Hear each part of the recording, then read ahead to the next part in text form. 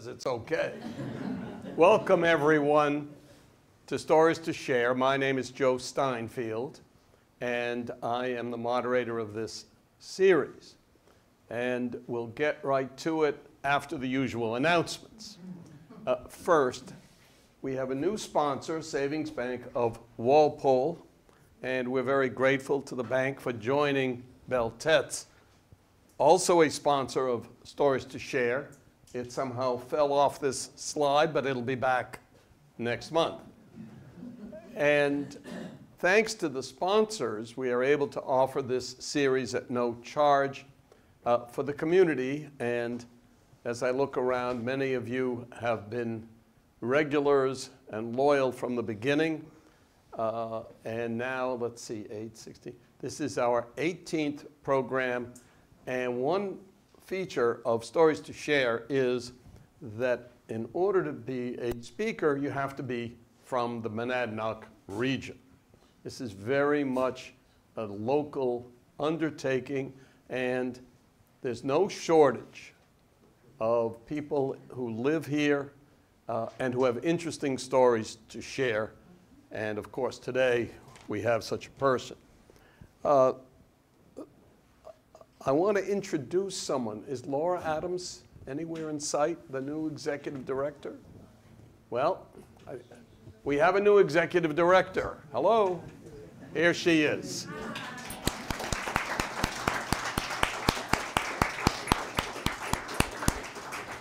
And the Civic Center is excited to have Laura joining us. And as you can tell, we have a youthful, energetic person, and she will build on what her predecessors have done, including Becca Fredrickson, whom many of you know. Ed Watazek over here, again, does the audio-visual with help from Sean Driscoll, and we thank you both.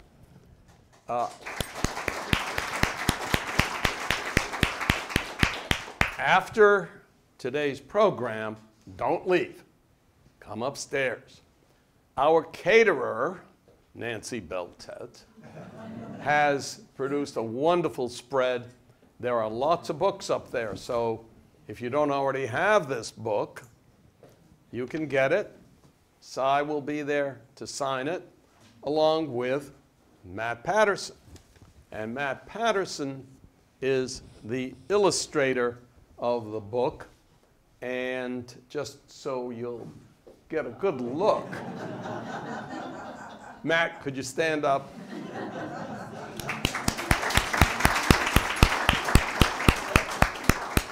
Side in the background there. Well, Matt is he qualifies. He's from New Ipswich, now Hancock. He went to the Mass College of Art. He then illustrated a book that his father, a retired professor, wrote about, I wrote it down,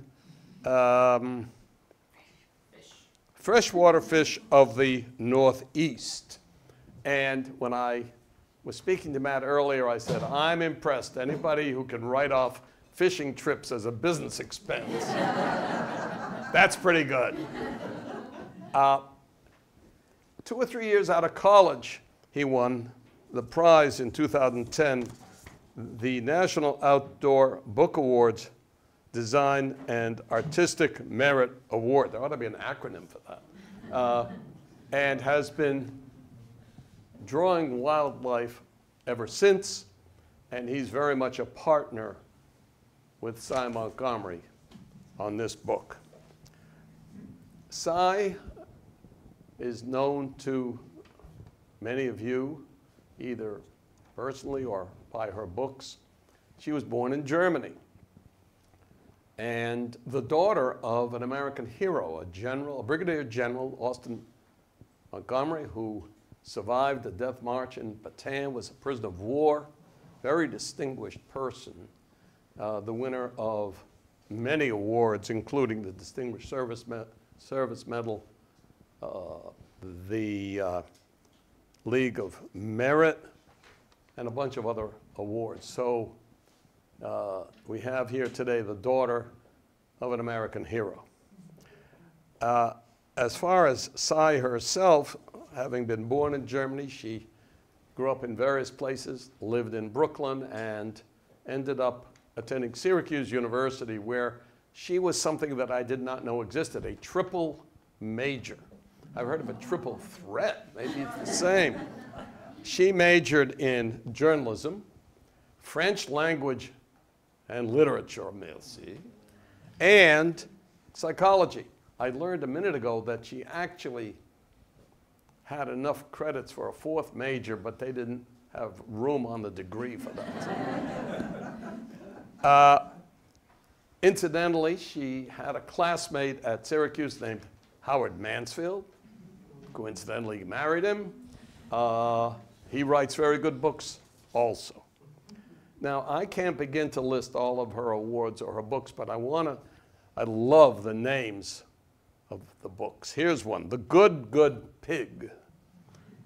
The Soul of an Octopus. That is a book that, when I read that book, I learned she doesn't write about animals.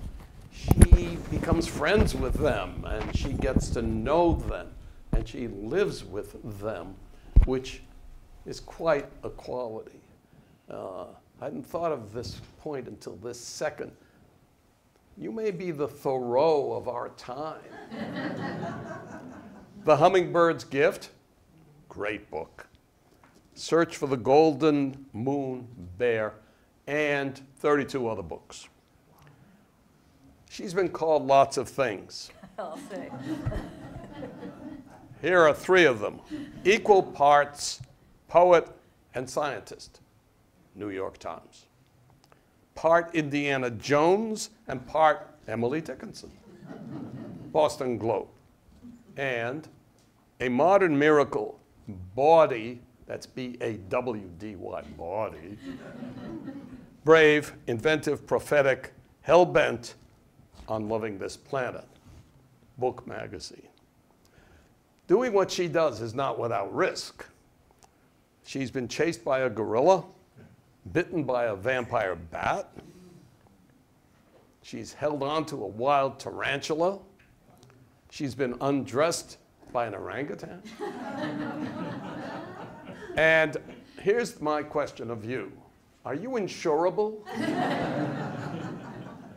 It's a great pleasure to introduce Cy Montgomery.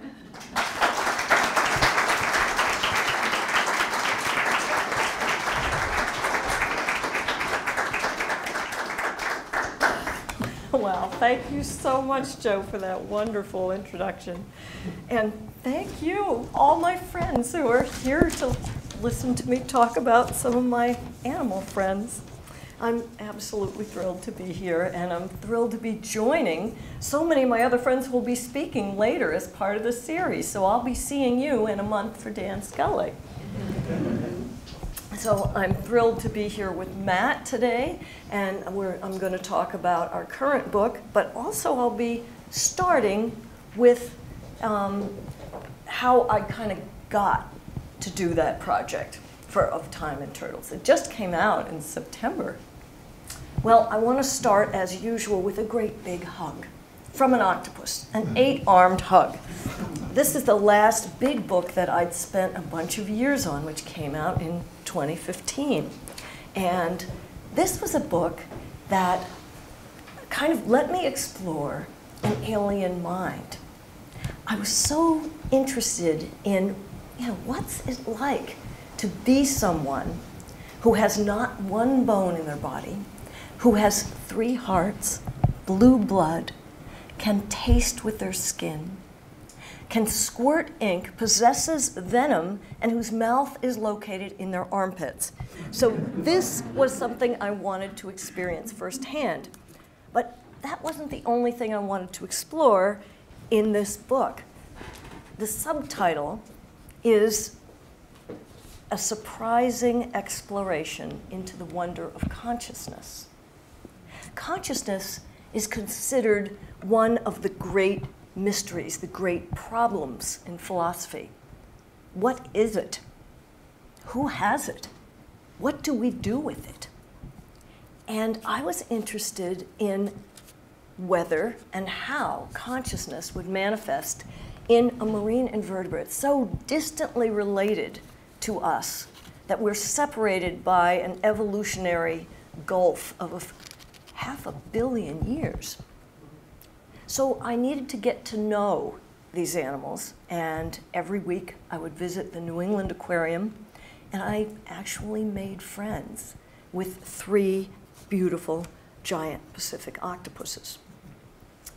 I learned from Jane Goodall, who, with Diane Fossey and Baruti Galdikas, was a subject of my first book, Walking with the Great Apes, that you can use not just your intellect, but also your heart as a tool of inquiry, getting to know your subject. And with every one of the animals that I've written about, I have fallen deeply and passionately in love. Well, several books later, after The Octopus, I did one on great white sharks. I got to be in a cage while great whites would come and approach me. I was interested to see how I would feel seeing a great white shark several feet from my face. I've got to admit that what I felt was not fear, but the first time I saw this beautiful animal approaching me, his name, by the way, was Jacques. They know all of these sharks. This was in Mexico off Guadalupe Island.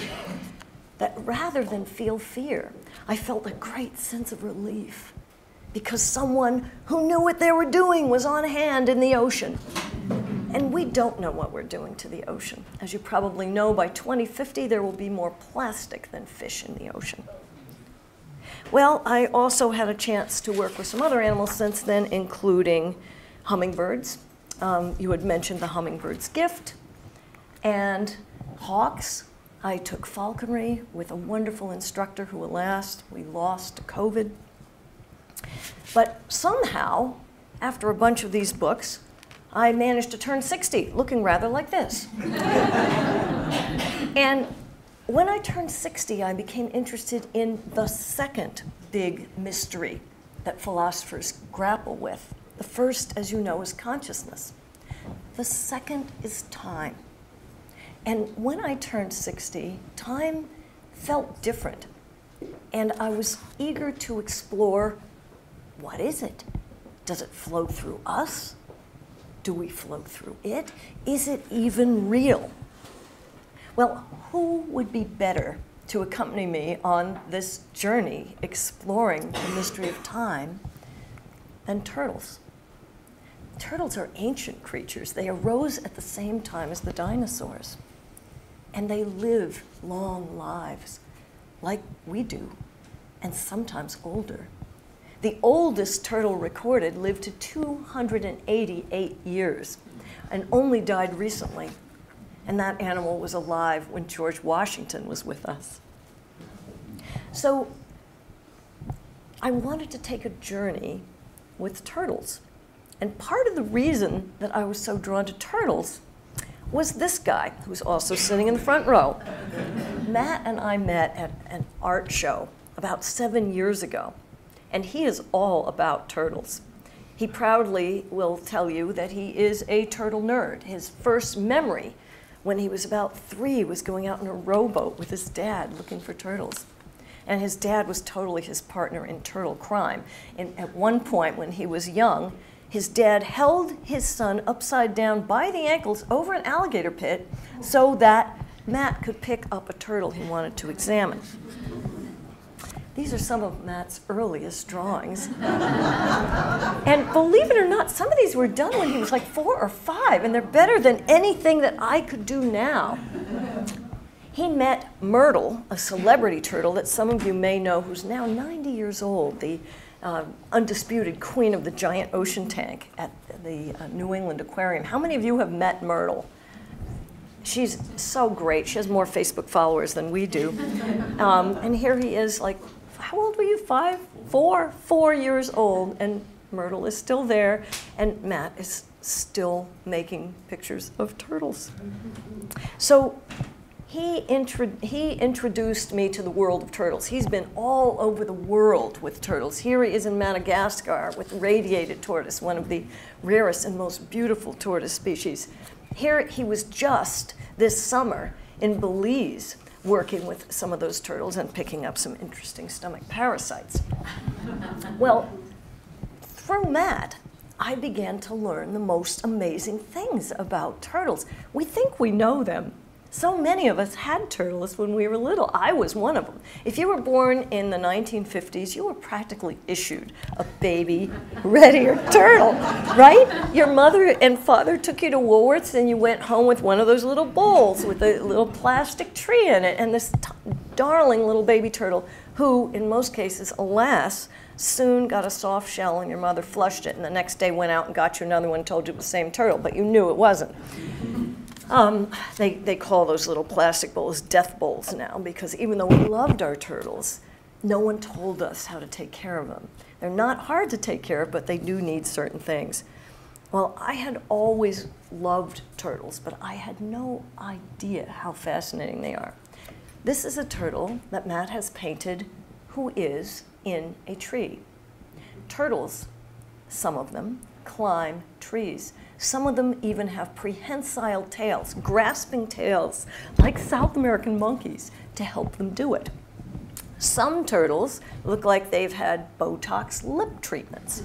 There's some turtles with necks longer than their shells, and some with googly eyes, and some with shells that glow in the dark. And there's turtles like this one below, who has the unusual talent of being able to pee out of its mouth. There's others, this is one of the ones with googly eyes. Some can actually move each eye separately. And this is one of the, oh, did I mess up the turtles? This is the soft shell? That's the one who pees out of his mouth, sorry. He looks so similar, and I so identify with him because we both have kind of that same profile.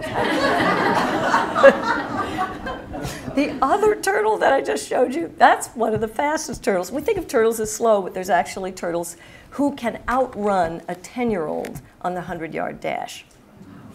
Pretty amazing critters.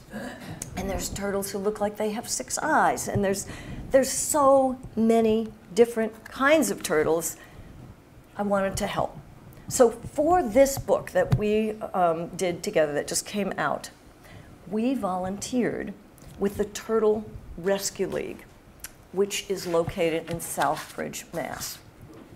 Now, most projects have several different beginnings, but I'm going to share with you the beginning of our book. Page 1, chapter 1, the first time that we went to Turtle Rescue League to ask them for a favor. Amid all the other homes on the suburban street, white, beige, gray, pale blue, light yellow, one 2-story salt box stands out. It's a blazing neon green. Its flamboyance accentuated by an equally electrifying violet shed out back. The house bears a sign in front that reads, "Turtle Lover Parking Only."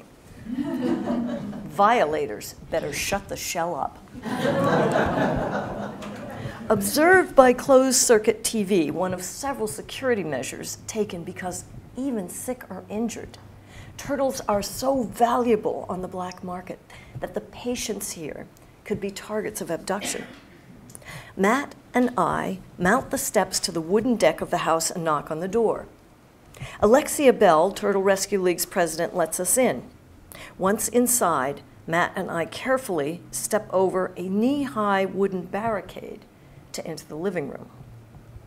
We're soon met with the reason for the barricade. Pizza Man. Pizza Man is a 20-year-old, 12-pound red-footed tortoise with a knobby back and black and yellow shell, and he's headed towards us like a slow-motion missile. High-stepping on columnar legs, his toenails tapping softly on the wooden floor, he holds his pale bottom shell or plastron tall as he paces determinedly across the room. He stops 2 inches from my feet. He pointedly jerks his wizened head to the right, pulls it back to center, jerks it to the left, and then swings his neck back to center to stare directly up into my face. Such a spirited reaction from a turtle might come as a surprise. While most people like turtles, even many biologists dismissed the reptile's intellect as little more sophisticated than a pet rock. Compared with the size of their sometimes colossal bodies, a leatherback sea turtle can weigh over a ton. Turtles' brains are remarkably small, and that makes people think they're not very smart. But clearly, Pizza Man was giving me a welcome. This greeting was as obvious as shaking someone's hand or giving someone a hug. And the thing is, as soon as he finished greeting me, he walked over to Matt to give him a greeting, and there his ardor grew, because Matt, as usual, in addition to his signature headband, was, as he is today, wearing flip-flops, and the cold-blooded reptile was delighted to stand on the warm tops of Matt's naked feet, where he could then perform his greeting. And we thought this was a good sign, because we had come there to ask a favor. We had previously been to Turtle Rescue League one other time. We'd come to a turtle summit, which they had called inviting rehabbers, wildlife rehabilitators, to learn some of the techniques that they and others had pioneered to mend shattered shells and help turtles who've been hit by cars, chewed by dogs, or had other horrible run-ins with the modern human world. We came away from this thing as stunned as if we had visited Lourdes. We saw pictures of turtles so messed up, I don't even want to show them to you. But one in particular that I'll never forget was a slide of a female snapper that they projected on the screen. The entire first third of the shell was completely shattered. 3 of her legs were smashed. She had one eye. She'd been lying on the side of the road, cooking on the asphalt for hours before she was rescued. But 2 years later, that turtle was released, healed, back into the wild, perfectly fine, where she could lay eggs for decades and decades to come.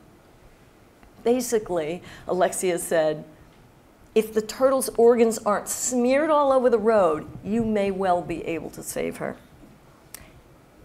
And so on this day, we had come back to Turtle Rescue League to ask if we could be part of that miracle, because we wanted to help broken creatures be made whole. So that's the beginning of the book. But a funny thing happened between this scene that I just read you and the next time we appeared, and that funny thing was COVID-19. We, of course, had no idea such a horrible thing was coming. And so interesting, though, because what was I writing about in addition to turtles was time. And during that lockdown, time stopped for so many of us. So many of the markers of our days, from the office, 9 to 5, Monday through Friday, to school, to gatherings for holidays, birthday parties, graduations, even funerals, these disappeared. Time ground to a halt. But this was a great time for me to consider another way of marking our days, one that the turtles have had down pat for millions and millions of years. So this presented a fantastic opportunity for us. It was also a fantastic opportunity during this broken time when our country felt broken. The contagion was upon us.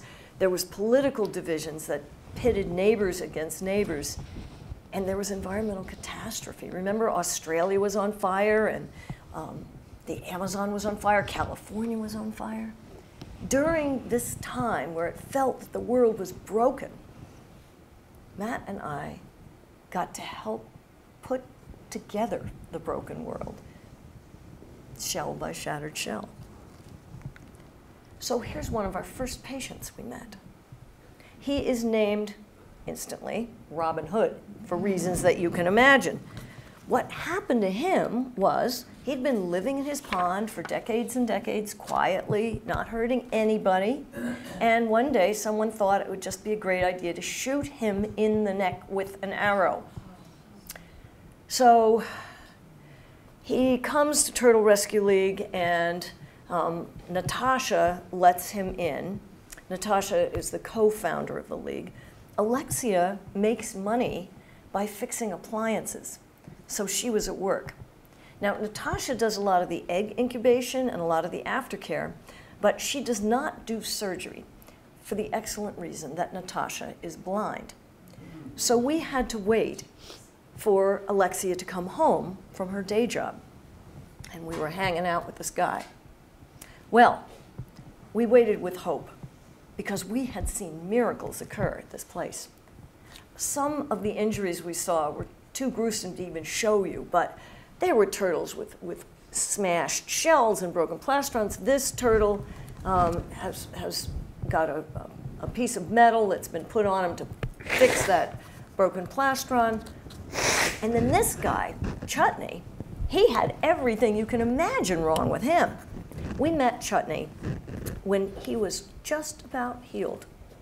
Chutney was a snapping turtle. He'd been hit by a car. It had broken his shell, it had broken his jaw, and most importantly, it had concussed his brain. So he didn't know which end was up. He kept rolling over and over on his back. And this was terrible because not only was it no good for his shell, but every time he did that, he used his strong neck and his chin. And poor Alexia had to reset that jaw. So Alexia and Natasha tried to come up with something that would keep him from rolling. They tried weighting him down, but that wouldn't work because of the injury on his back shell. They tried taping him down, and that didn't work either. But they finally came up with this brilliant solution, and it just shows how rehabbers so often MacGyver some brilliant solution. And what they came up with was called the Chutney tube. And what it was a clear plastic pitcher, just a normal plastic pitcher that you could see through. And he fit into it perfectly, but the best part about the pitcher was that it came with like a kickstand, its handle, so he couldn't flip over. And soon enough, when the world stopped spinning, when his concussion was healed, he was going to be just fine. And we were actually, Matt and I were both there for Chutney's release into the wild. So we had hope for our friend. This guy also was repaired. Look at what happened to him. He was chewed by a dog, and we called him Mr. Pajamas because he looked like he wasn't quite dressed. So Alexia finally gets home, and she puts him up on the examining table, and we can see that this is even worse than an arrow. This is actually the bolt of a crossbow. A crossbow is a medieval weapon that's used to pierce armor. But the amazing thing was, when she went to try to pull it out, it had actually, his skin had healed around it, like a tree will heal around a piece of barbed wire. That was kind of amazing, but it still had to come out. And it couldn't have been pleasant. I should point out that Robin Hood here is not anesthetized. He has no painkiller, and he is not being restrained. And this is a 30-pound adult snapping turtle. And her hands are right by his face, and she is doing something that must have hurt. She's pulling on this thing that's embedded in his skin. She's twisting. She's trying with all her might to pull the thing out, and this turtle never hissed, never bit, never snapped. He was very patient and sweet, and she pulled that thing out, and believe it or not, the guy who found him, he'd been called by an ACO, animal control officer. He'd been told, there's a snapping turtle with an arrow in him somewhere in an 8-acre pond. He found him, brought him back. Mike Henry was able to release him that very day. He was absolutely fine. And now it's time to introduce one of our favorite turtles at Turtle Rescue League. This is Fire Chief. Fire Chief was a 42-pound snapper who I would like to say is exactly my age. He's probably in his 60s somewhere. He could be older, but I do want to point out he is age appropriate and he was single. Although we are crazy about this turtle. Here's what happened to him. In 2018, before we knew him, see, he was called Fire Chief because he lived in a fire pond next to a fire station.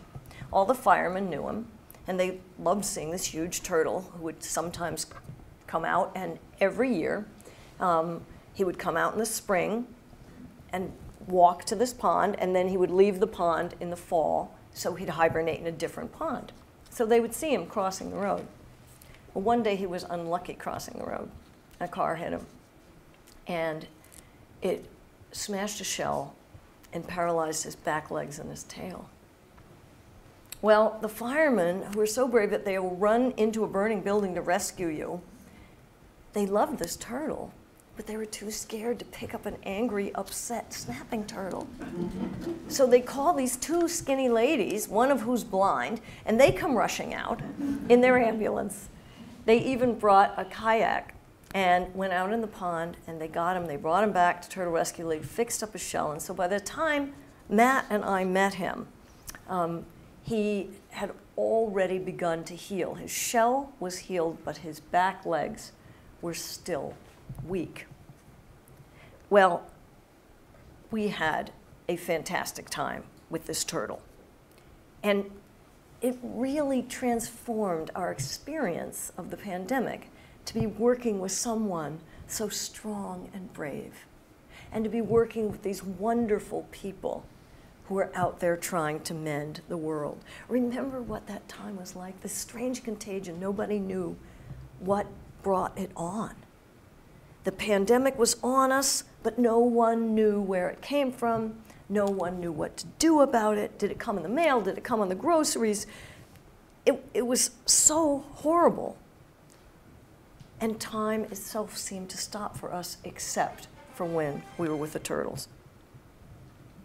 So we masked up when we were in the hospital, and we went at least once a week, often more than that, to work with all the different turtles, but particularly with Fire Chief. We were also, at this time, volunteering with another group of heroes, including a librarian and a retired science teacher who protect the nest of 5 species of turtles, 3 of whom are endangered closer to home. In back of this suburban development, right next to 2 baseball fields, a parking lot, and a bunch of porta potties, there's this paradise for native turtles. But the thing is, most turtle eggs never hatch. Something like 99% never make it to adulthood. Often the eggs are laid in a bad place these days because we've made every place bad. These snapping turtle eggs we dug up at the edge of a parking lot where the asphalt was going to make the temperature of the eggs too high, and even if the babies managed to hatch, the minute they did, they'd be out in the parking lot and get squished. So it was super important that these ladies protect these eggs. Even trees will kill turtle eggs. They'll send their roots into them to suck the moisture out. All kinds of critters dig them up, including dogs and little boys and girls. And once the babies hatch, everyone wants to eat them. It's a hard world out there for these little tiny infants. So Matt and I were helping to protect these nests, and we were also releasing patients who had been healed. Some of them were little babies who'd been hatched out of mothers who'd been run over and in some cases killed. But even if a turtle is dead, you can help because you can take and incubate those eggs. And Matt is releasing this wonderful guy. This guy, he was known at Turtle Rescue League as Chunky Chip. But in Marblehead, where he was from, everyone called him Tortzilla. He was one of the patients whose stories was so wonderful, and we loved being able to release him. This is his story. He had come in with a fishhook injury. Turtles often will bite on fishhooks, and he had done this 3 times in as many years. He was a repeat offender at TRL, and this was his 2nd time in their hospital. And when he was finally released, he was so beloved in his town that there was a story about him in their local paper. There was actually a story in the Ledger about him. And all the neighborhood came out to greet him when he was returned to his pond, when he was healed. But our favorite was working with Fire Chief. Our job, once the busy spring season was over and we were done releasing all those patients and we weren't busy protecting the nests and we weren't digging up nests that were in inappropriate places. Was that me? No. We got the happy job of doing physical therapy for a 42-pound, 65-year-old snapping turtle. And this was awesome. I want to read to you from the book from the first time that we took him out of his hospital tank and put him on the ground. I should tell you also, the very first time I met him, Natasha had taken the lid off his hospital tank and dropped in a whole banana. Well, he murdered that banana. His head lurched out. I wrote down in my notebook, it was as big as my thigh, his head, which it wasn't. But he just looked enormous. He looked really scary. But Matt right away recognized he had what he called a wild appeal. So here we are, taking him out for his first session in physical therapy. Matt hefts the huge turtle over the lip of the tank and into a travel case on the cement floor. Fire Chief's bulk completely fills the bin. To carry him safely up the stairs, we try to snap a lid on top, but his enormous head pops the seal and pops out, looking like T-Rex from the movie Lost World. With both Natasha and I pushing hard to urge his head back down and hold the lid shut, Matt walks up the stairs from the basement, through the living room, and out to the deck. Here he lifts the huge, scrabbling reptile out of his container and hauls him over the 3-foot wooden fence to the turtle garden. Fire Chief is even more magnificent out of water than in. His head is as big as Tortzilla's. His neck is muscular, not fat. His 14-inch long tail sports 11 tall, proud brown osteoderms, which are bony, tooth-like ridges rising skyward, rather like Stegosaurus's spikes on his tail, but his are rounded, not sharp. His shell is an unusual, gorgeous reddish-brown, the color that Matt knows from his artist palette and I from the 1966 Deluxe Crayola pack as burnt sienna. The idea today, Natasha says, is to let him experience full gravity, which he hadn't done since his injury in 2018. He seems eager to do this. The turtle garden's about the size of a big elementary school. It has flowers and ferns and grass and vinca, fallen leaves, a mulberry tree, a blueberry bush, tunnels lined with sand to crawl through, and a small pool hopping with frogs. Fire Chief's neck stretches out powerfully, and his scaly forefeet pull him forward 5, 10, 15 paces, 20, heading towards the edge of the fence. His mind is obviously clear. There's no head injury here. He's curious, active, focused. But his walk still isn't normal.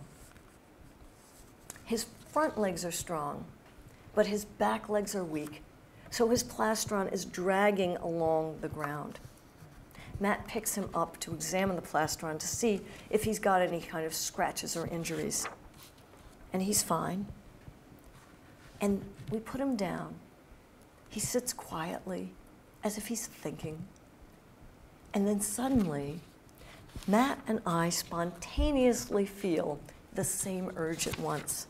Something compels us to do what nobody with any sense should attempt, to reach out and touch the front end of a giant wild snapping turtle who we hardly know. I'm not thinking of him murdering that banana. My mind is just filled with this particular individual at this particular moment and how much Matt and I admire and care for him. Fire Chief has enjoyed his time outside with us as much as we have. We've made a connection.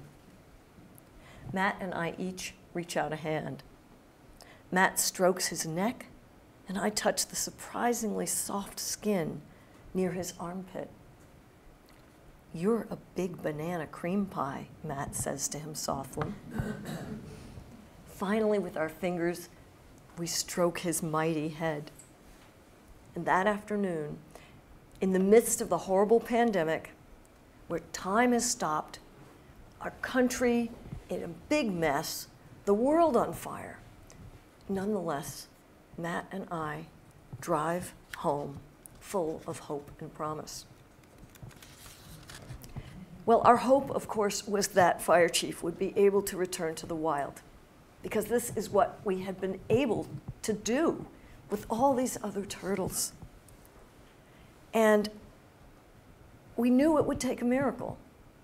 His back legs had been paralyzed, but we'd seen so many miracles. And one of them happened at our own house and in my own hands. I'm going to tell you about my 4 baby painted turtles who I raised with a permit from the state for release in the wild. Being painted turtles, they were named Monet, Manet, Bonnard, and Surratt. So these little guys, they're like the size of a coin. You get them and they weigh like 5 grams. And we raised them up over the winter. Normally they would just be hibernating or brumating, and they would wake up and they'd be little itty-bitty guys who hadn't eaten anything and hadn't grown all winter. When we release them, having taken care of them, they're a little bit bigger. So fish can't eat them, frogs can't eat them. Still, great blue herons can eat them and minks can eat them, a lot of things can eat them, but they've got a head start. So this is called head starting. Well, I love my little guys so much. And thank God Howard let me bring 4 turtles into the house. He thought they were just going to sit in a bucket. I don't know why. Before he figured out that wasn't the case, I ran out to PetSmart and bought $200 worth of stuff, including a giant tank and a heater and a lamp. And every morning, I loved making the sun rise for my little guys. I would turn on their UV heat lamp. And I didn't handle them a lot, but I knew every one of them very well. And I knew if I put a rock over here, I knew exactly which turtle would enjoy that. So one morning in February, I turn on the lamp, and I only see 3 turtles. And Surratt is there, and Bonnard is there, and Manet was there, but Monet was missing. And he couldn't get out of the tank, so what had happened? And I practically tore the tank apart, and then I found him stuck under a suction cup that had freakishly come undone from the side of the tank that was holding their basking platform in place. Oh my God, he was dead. His eyes were shut, his neck was limp, he wasn't breathing. He had drowned. Well, I did not give up on this turtle because I had seen miracles before. For 45 minutes, I did CPR on that baby turtle, and he came back to life. And here he is with Howard and me being released in the spring with all of his brothers. So never give up on a turtle. Never give up. So with the chief, we had hope. There were times when he needed a wheelchair. So we made him a wheelchair. With the help of some of our neighbors who made suggestions, Alexia created these wheels that would help him move along when he couldn't be outside. He could still do his exercises indoors. There were times when we also used a sling to get him along. And every time we were together, he clearly was excited and wanted to be out and wanted to use his legs. Well, this bulldozer is going to come into the picture. I don't want to spoil the entire book for you, but things end well for Fire Chief, although not exactly what you might expect. This is Matt, and this is the world's smallest bulldozer with it looks like a grapefruit spoon could have done a faster job, but Fire Chief did live to command his own pond again. So I get to see him every day if I want to. Matt now lives up the street from us. He lived in New Ipswich. That was too far, so we had to find him a place on Antrim Road so that we could all be together. He started the book with 3 turtles, I think, and now he has 14. So God bless his wife. Well, the thing about Fire Chief, he's such a great soul, and his life has value on its own. Turtles, as all animals, love their lives like we love ours. But he's also a wonderful ambassador because everybody loves him. People are afraid of snapping turtles, but not him. He's such a sweetheart. Turtles are all individuals. They all matter. And when I was doing the octopus book, one of the things that broke my heart constantly is these animals only live 3 to 5 years. But Fire Chief is still going to be doing the turtle ministry long after I'm gone. These guys can live well over 100 years. Turtles, as you know, are one of the most ancient creatures on our planet, having arisen with the dinosaurs.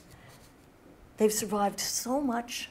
The asteroid impacts 66 million years ago, ice ages, but they may not survive us.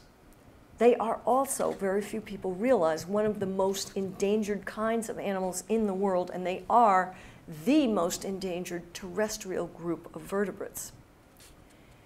Most people think turtles are fine because you drive by the pond and there's tons of turtles piled on a log. But there's over 350 different kinds of turtles.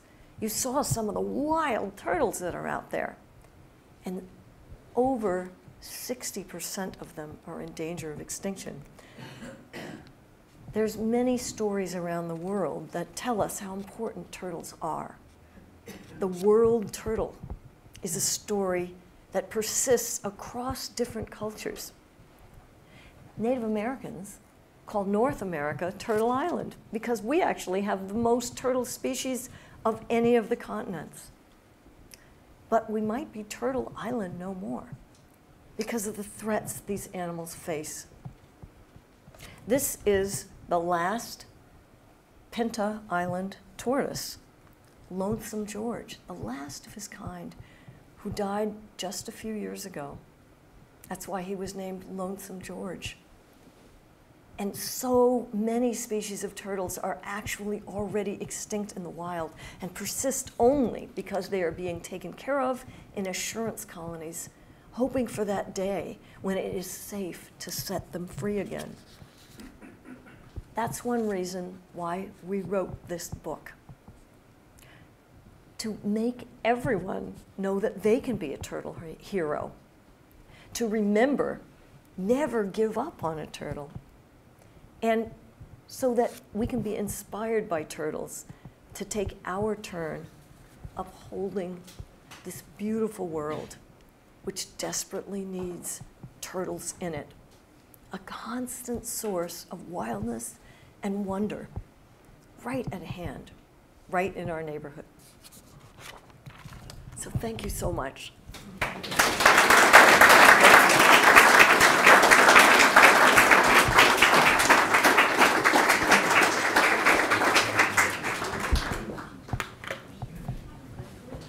Thank you, Cy. We have time for some questions, including from people online. And we do have a number of people joining us online. Who would like to go first? Don't be shy. Don't be yes, afraid. Stand up, please. you don't mind. When you say that they heal themselves, are they capable of regenerating legs and shells and everything? They can't regenerate an entire limb. They can regenerate their shells, like our bones. Many people learn from cartoons incorrectly that turtles can come out of their shells. They can't. It's part of their skeleton. It's fused to their skeleton and their ribs. But they can fill in that all of those cracks. And often they can do it on their own, because if you find turtles in the wild, lots of them have healed cracks and healed broken jaws. They can't regenerate their claws or their toes or their legs, but they get along just fine on 3 legs and sometimes just on 2 legs. And one thing I learned from Natasha is, disability does not have to stop you from living a full and vigorous life. And turtles really show us that. Do turtles get to know you as an individual? You've talked a lot about that in the octopus book. I'm just curious. Yes, turtles absolutely get to know you. Now, some of them don't care. I mean, some of them, there were some snappers that we worked with, and every time you saw them for like 3 years, they would be like, who the hell are you? But Fire Chief clearly recognized us. And Pizza Man, who came up and introduced himself to everyone and welcomed everyone. He was such a great host. I mean, he was outgoing. But even those who aren't outgoing probably do recognize us. They're way smarter than people think. They're just starting to explore how smart these turtles are and the kinds of memories that they have. And if you can live 288 years, think of the memories that you've got.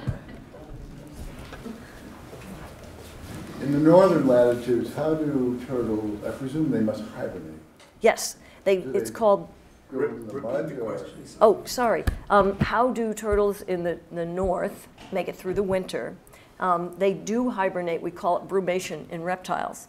And during that time, some of them bury themselves in the mud of ponds. Some of them just bury themselves in the forest. Those who are underneath the water have a special talent, and they can breathe through their butts because their lungs aren't functioning, but they're absorbing oxygen through the water directly through the skin of their cloaca, which is quite the talent. Yes, stand up please so we can hear you. How does one do CPR on a turtle? I am so glad that you asked that. And interestingly, since I've been talking about this book with Matt, I know of 2 people who have successfully done CPR on a turtle that they heard me describe. So all of you are now deputized to go out. Okay, you take their arms and legs, or their front and back legs, and you just pump them like this, and it often will start their heart and clear out their lungs. And periodically, you can turn them upside down, and water might come out of their mouth. It did not with Monet. I never saw any water come out. And I did it for 45 minutes before I saw any sign this was working. But I reckoned he wasn't getting any deader than he already was. So, never give up on a turtle. Turtles, sometimes it's hard to tell if your turtle is dead or alive, to the point that there's an online resource for turtle owners. There's a whole section that's titled, How to Tell If Your Turtle is Dead. So, it may not be too late. Matt, can I get you to come stand up next to Cy? Would you mind? He's the major turtle nerd. And if anyone has a question for Matt, now's the time. Yes, stand up, please. Matt, I want to know, if you spend all this time with the turtles, how do you find time to do your beautiful artwork? It goes in waves.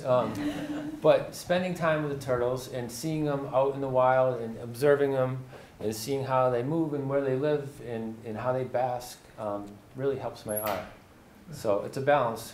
I don't know how you do it all. We did it. We researched this for what, 3 years? 3 years. Yeah, and then did all the art. So. And almost every animal he has painted or drawn for the book is an animal he personally knew. A lot of them are, yeah. Is that your painting that we're looking at? It is. She's nesting. Ed, anybody online ask on the chat line? Let us know. Yes, please. Is Pizza Man a house pet? He is a pet.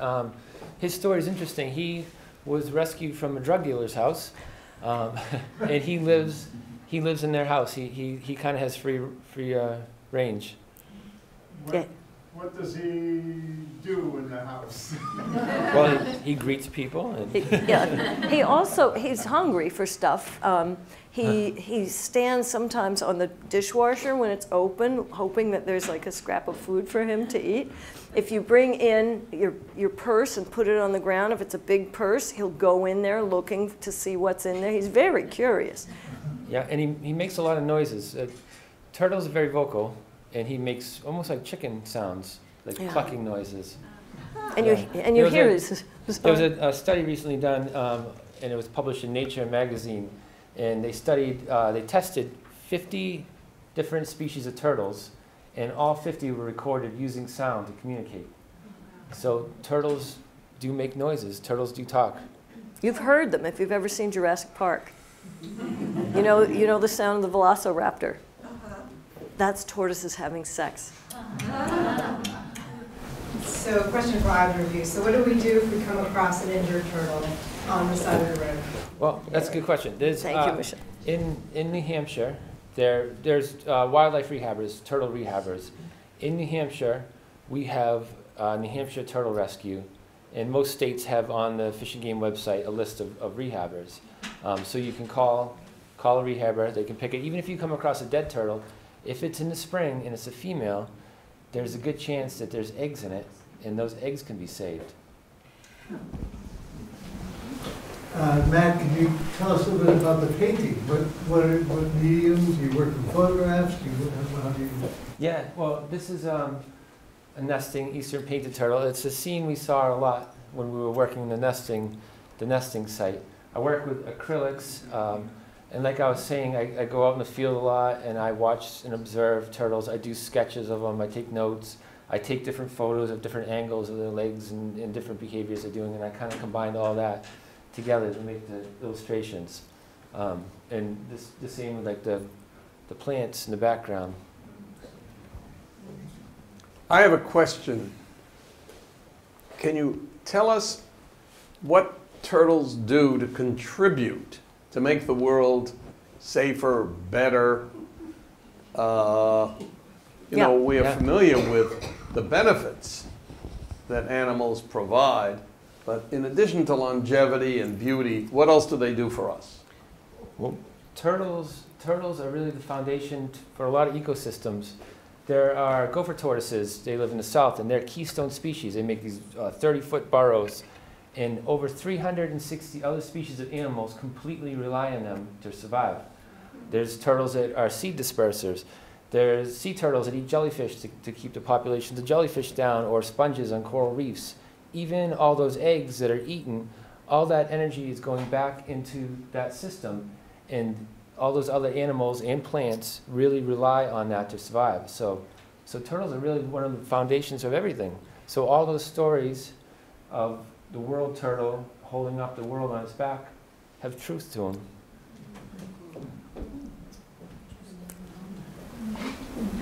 Yes. So years back, I was at a writing and clay retreat, and we were going out to the dunes, and all of a sudden we started seeing these smushed baby turtles, and then we discovered that they were just crawling out of a hole, having just come out of their eggs. So we were trying to rescue them so they wouldn't get run over.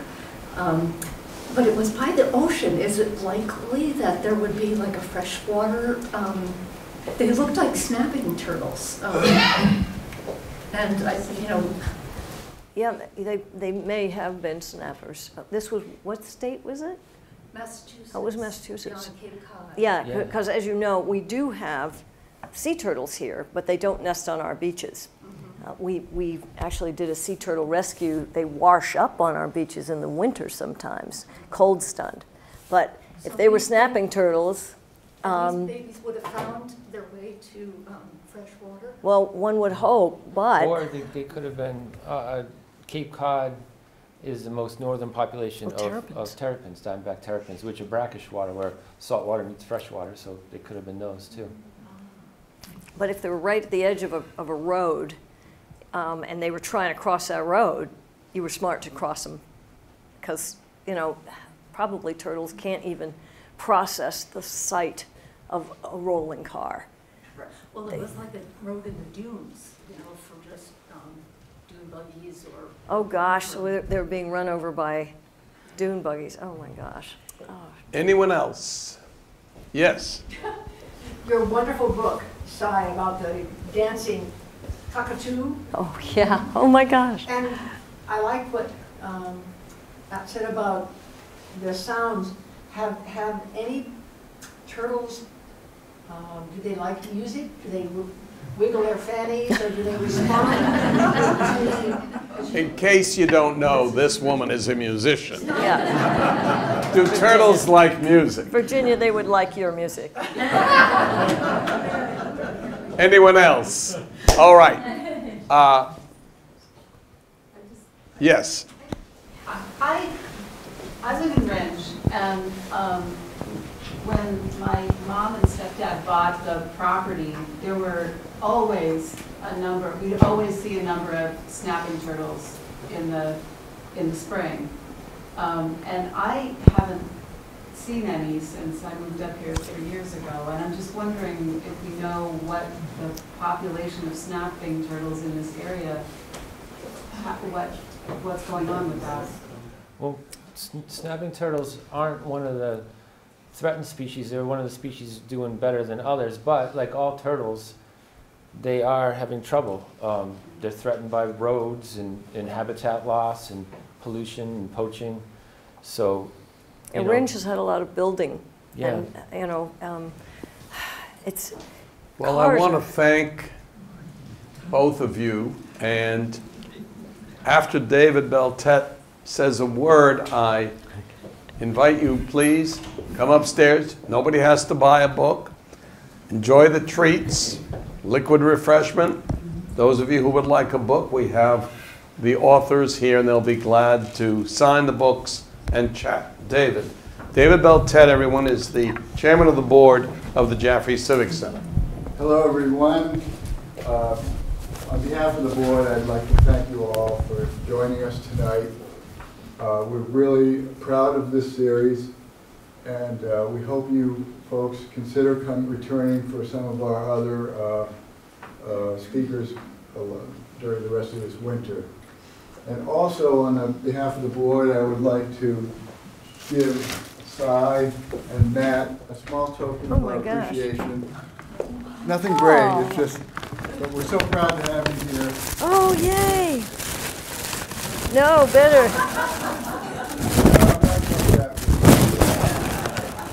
Maple syrup. Thank you, David. And next month, first Friday of December, Dan Scully is going to talk about his architecture in the face of a mountain. I don't know what mountain it is, but please come, and thanks for being here today.